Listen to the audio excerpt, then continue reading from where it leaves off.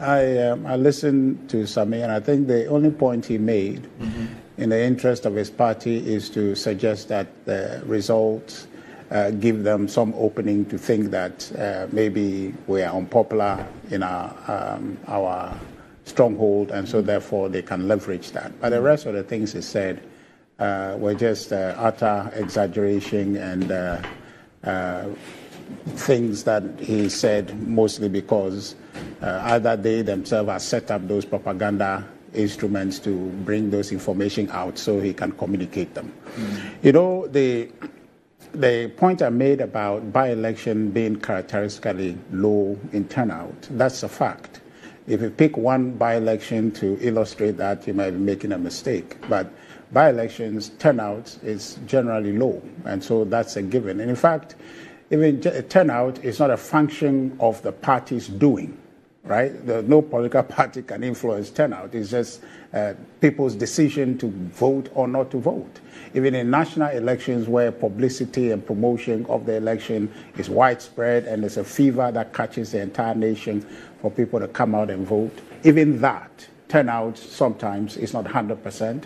The highest you probably get is about 80 in that region. And so election and where people make decision to go and vote or not to vote is entirely their decision to make. And so notwithstanding the effort that is put in by the EC, by the political party to create a certain fever in the constituency for people to go out and vote, the decision is theirs and theirs only to go out and vote. Now the question about the vote share out of the turnout, I think that that's a relevant conversation to have. And one thing that I will assure Sami in that election, if he's looking at the 55.8% to be the NPP's vote share in that election, he may be misled because Ediomi campaigned as an NPP. That's what he did. He campaigned as an NPP. There were places, communities that I went to, you know, that we hear. He goes to a community and tells the people, he did house to house. He's talking about doesn't have infrastructure. He goes house to house and tells the people that if they vote for him, ultimately it would add to the NPP vote. Okay, so you should vote for Ediomi and it will be counted as NPP vote. That's what he went about telling people. So he campaigned exclusively as an NPP, leveraging his NPP record to campaign. So you can quite simply add the 43.3 he got to the NPP's 55.8%. All that vote would have gone to NPP if Ediomi was not in that election. Okay? So don't be misled in thinking that 55.8% is all we got. Our vote went to him. Now, one thing also is that we had difficulties in the constituency to do with internal issues. That has been admitted. And I think that the national chairman went on a bit on that tangent to indicate that we would try everything we can to bring Ediomi back to the party.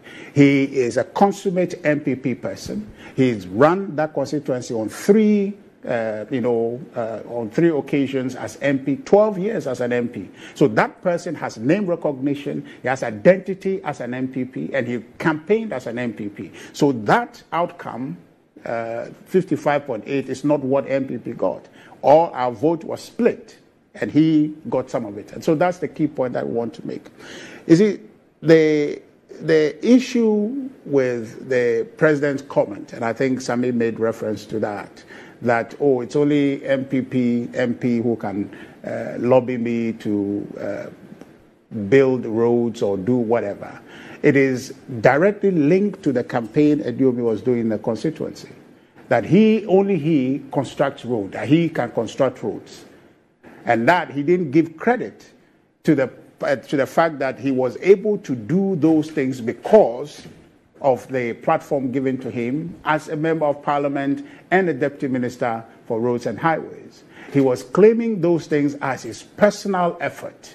So it was to straighten the record. And by the way, how is it wrong if he's saying that if an MP speaks to me about A, B, C, D, that can be done? It is not discriminatory in any shape or form, but it was to address the misinformation Diomi and his campaign people were carrying across in the constituency. So the president was well within his right to have said those things, and I think said was that it is only an NPP MP who can come to him and lobby him. Yeah, in context to say what Diomi is about in the constituency, saying that he facilitated the construction of any road in the constituency. Because for me, sitting from the outside, if I listen to that rhetoric of the president, I agree. That's how I have to juxtapose it against a Kofi. Yeah. When the chiefs and elders called on him, yeah, and his comment about the fact that their refusal to retain the NPP MP is what has made him forget about them in terms of their development. If I take that one and I take what he said at Ejisu, it clearly is telling me about the thinking of a man. No. Well, it's not just a one isolated case. Yes. I don't even want to add the flood, the spillage one. Yeah. It tells you, when you look at them, it tells you that it's not a one-off where you can say that. I can understand your issue of context and all right. that, but if you look at other utterances in that space, it's giving a pattern. Yeah, well, so you can conclude that way, but that is not. What I mean is that he was speaking to an issue to electorates who, if they don't get the fact, could be misled by his misinformation, right. And therefore he needed to straighten that fact. So I think that on balance, what the outcome of Ejisu is, we know clearly what we have to do. The problem is internal. The national chairman is pointed to it. We'll deal with it. And these are interpersonal grudges that are, morphing to become a party issue, but those will be dealt with. There's already a committee, regional committees across the 16 regions that are facilitating reconciliations across all the constituencies. But additional effort will be made to ensure that Ejisu, the local issue, to do with internal elections, which has festered and become a problem that we had to deal with in this election, will be addressed. These are personal issues, and I think that the region would lead on resolving some of those issues. Once those issues are resolved, see, I tell you that the New Patriotic Party will win this election. The NDC, Same, is talking about some 24-hour economy that we have already informed Ghanaians that is a fallacy. It's not anything that is going to happen. But what will happen and what Ghana should look forward to, really, for the basis for voting for Dr. Ahiagbah Bawumia for the presidency of this country on December 7th, is his innovative idea. And I think that, Senior, you should agree with this, the innovative idea of backing our cedi with our gold. That is what the Saudis have done. That's what they have done rather expertly. And I think that if we did that in Ghana, which is one of the principal ideas that Dr. Bawumia is going to bring, we will be able to stabilize our city. You know that did the Saudis start that this year? Huh? Did they start that this year? Well, but Dr. Bawumia, with that foresight, is going to start it from a place, and then we'll carry on. For 7.5 years, he didn't have that idea. Well, I think that you know that, Senior. Yes. You know the vision that we carried.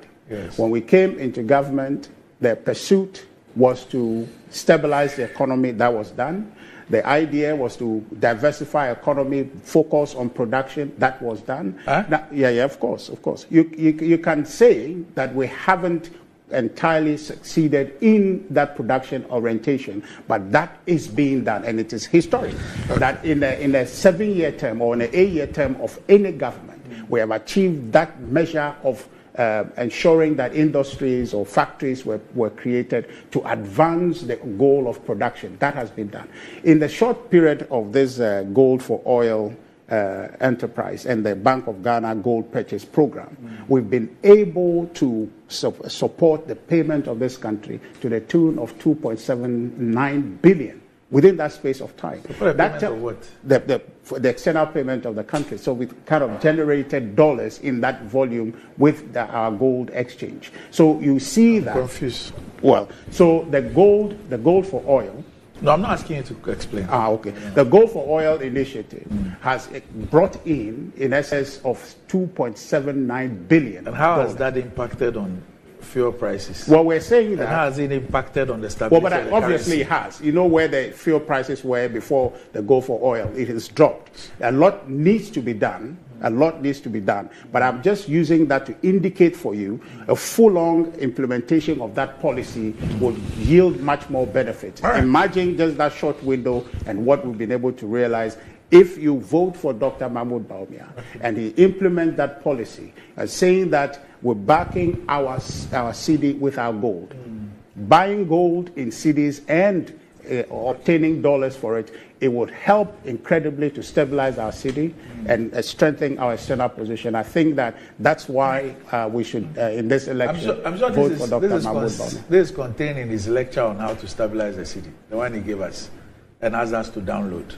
These two examples are in there, right? The February 7th election okay, let me bring some is one of his visions that he's going to implement, and I think that that is one thing Ghana has not seen, and he will implement that for the benefit of our country and for our city. Afro Americana. Thank you.